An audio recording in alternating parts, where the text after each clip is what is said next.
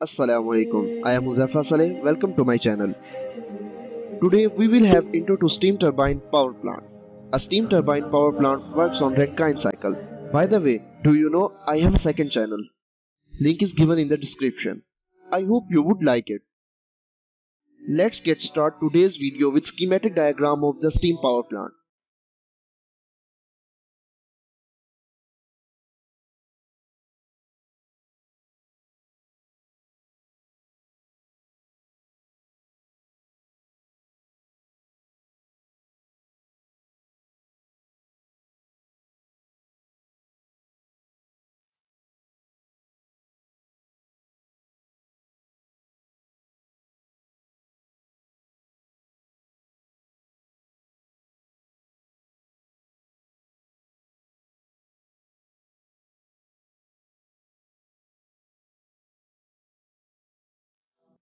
Steam generator.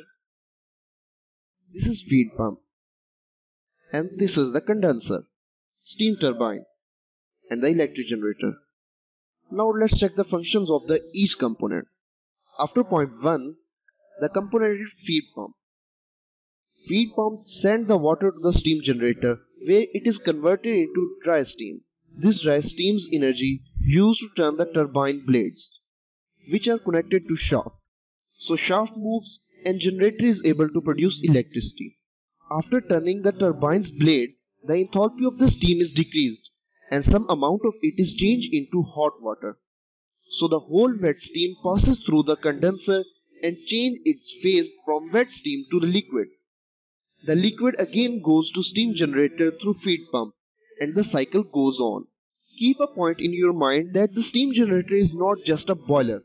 Rather, boiler plus superheater makes a steam generator. Actually, boiler is responsible for the conversion of water into steam. But this steam is not 100% dry. After that, it's superheater's job to make it dry by providing it more heat. Usually there are 4 main circuits in steam power plant. Number 1, feed water and steam flow circuit. Number 2, coal and ash circuit. Number 3, air and gas circuit. Number 4, cooling water circuit. The lines you are seeing in this figure is feed water and steam flow circuit. Coal and ash and air and gas circuits are connected to the furnace, which is the source of heat energy to the steam generator.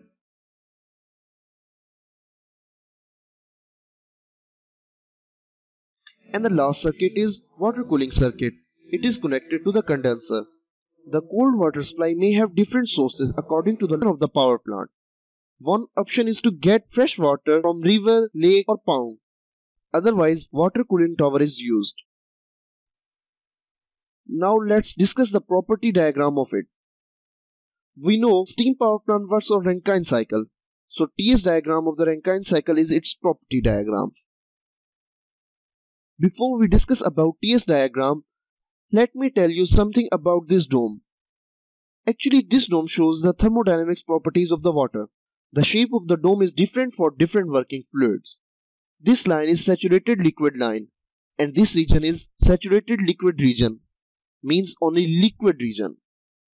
This line is saturated steam line and this region is saturated steam region, means only steam, dry steam have this region. The highest point of the dome or the point where the saturated liquid and saturated steam lines meet each other is critical point. Beyond this point, we cannot distinguish between the liquid and vapor phases. The region under the dome is wet region. Here both the phases simultaneously exist, that is water and steam.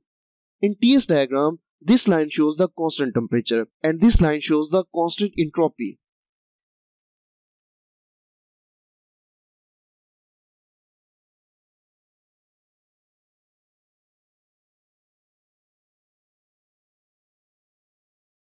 And this line shows the constant pressure. You can see the pressure line in the wet region is straight.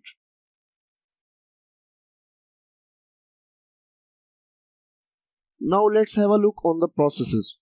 In 1 to 2, the working fluid is pumped from low to high pressure. As the fluid is liquid at this stage, the pump requires little input energy. In process 2 to 3, the high pressure liquid enters the steam generator where it is heated at constant pressure by an external heat source to become a dry saturated vapor. Process 3 to 4, the dry saturated vapor expands through a turbine and generating power.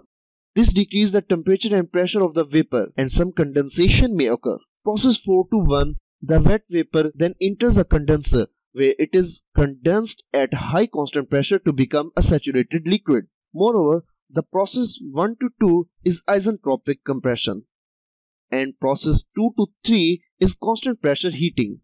Process 3 to 4 is isentropic expansion. Process 4 to 1 is constant pressure condensation.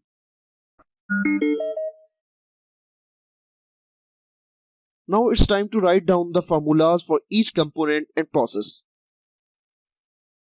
First is pump.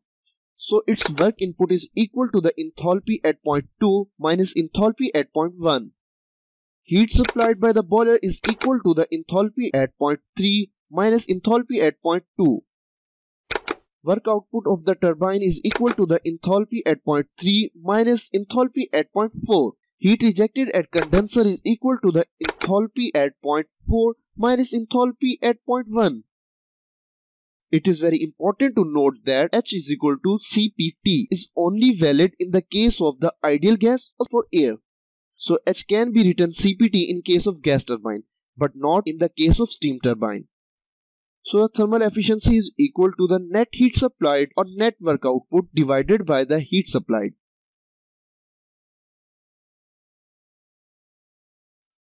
Up till now, we have discussed the Rankine cycle, which is an ideal cycle. In any process, entropy can't be constant. Actually, it increases. As we have little bit difference in isentropic process and real process, so here is the isentropic efficiency for pump and turbines formula.